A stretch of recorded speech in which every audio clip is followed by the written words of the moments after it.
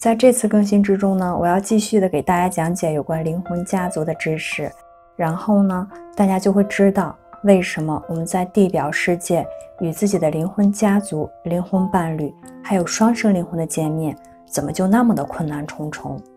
黑暗势力有两种主要的手段来控制星际人类和灵魂家族之间的连接，一种叫做垂直植入编程。黑暗势力利用垂直植入物切断星际人类和高维度意识以及他们自身灵魂临在的连接，这种干扰的手段叫做垂直植入编程。我在以后的更新之中会给大家详细的解释垂直植入的编程原理，而垂直植入控制则是隔离地球的控制基础所在。第二种编程呢，则是水平植入物编程。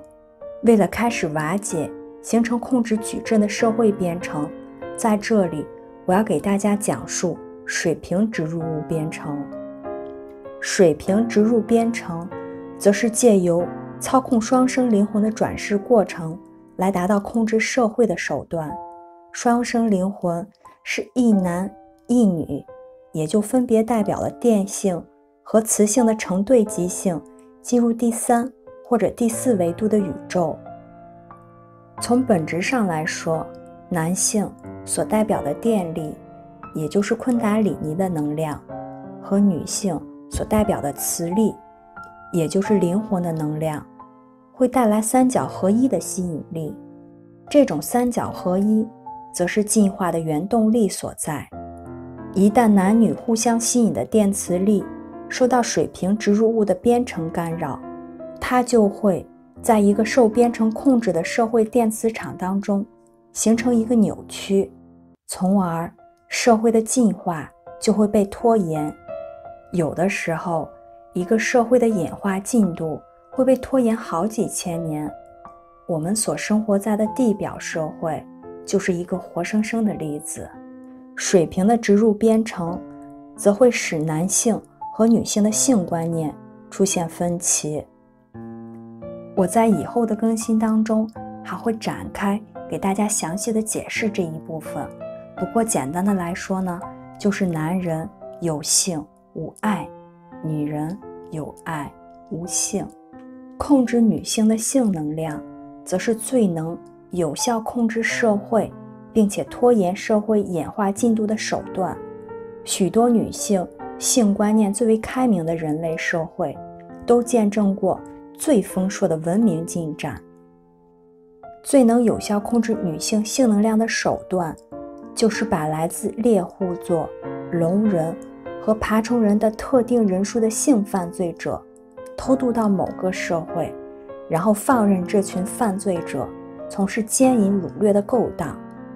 执政官也曾经多次使用这种手段来干预人类的历史。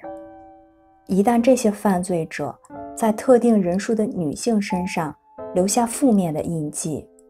这种印记则会在女性潜意识层面形成条件反射，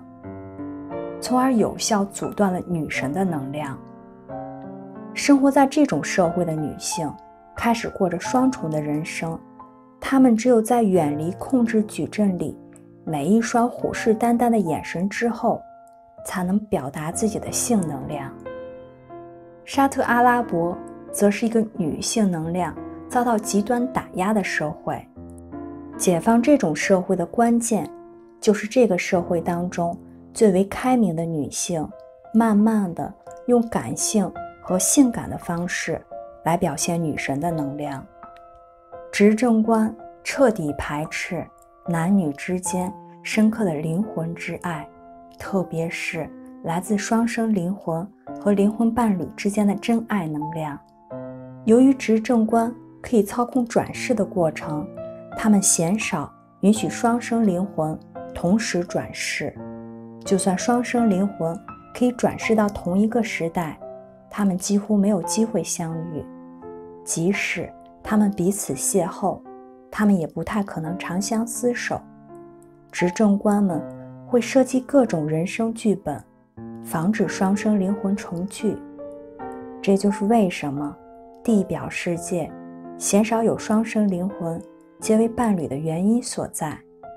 在地表世界，绝大多数认为自己遇到双生灵魂的人，其实是遇到了自己的主要灵魂伴侣，而主要灵魂伴侣传导的则是来自双生灵魂的能量。跟双生灵魂的重逢相比，灵魂伴侣之间刻骨铭心的真爱则在地表世界就比较常见一些。不过一旦这些灵魂伴侣团聚，然后谱写出真挚的恋情，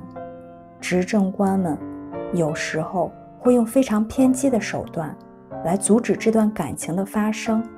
甚至选择直接杀人灭口。一旦事件发生，特别是第一次接触之后，昴宿星人和抵抗运动就会开始联系地表意识水平最高的人类，特别是那些灵性修养水平高，而且又了解灵魂家族的人类。这种交流势必会给人类社会带来天摇地动的文化冲击。昴宿星人和抵抗运动表示，有些人难免会在交流的过程当中跟自己的联络人坠入爱河，并且发生性关系。如果交流的双方是双生灵魂或者是灵魂伴侣，然后其中一方是地表的人类，而另一方则是抵抗运动或者昴宿星舰队的成员，这种冲击就会非常强大。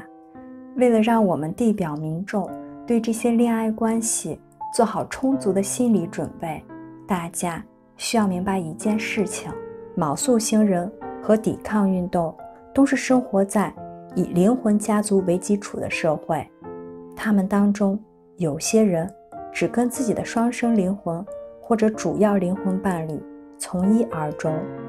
有些人则选择基于灵魂之爱的关系，让性能量在这种关系的基础上自由地流动。他们的社会确实存在同性的伴侣，不过他们的同性伴侣不会像地表世界一样充斥着各种执政官的干扰。我给大家讲述的这些基于灵魂层面的感情关系，将会是地表人类社会融入银河社会之前所必须通过的最终试炼。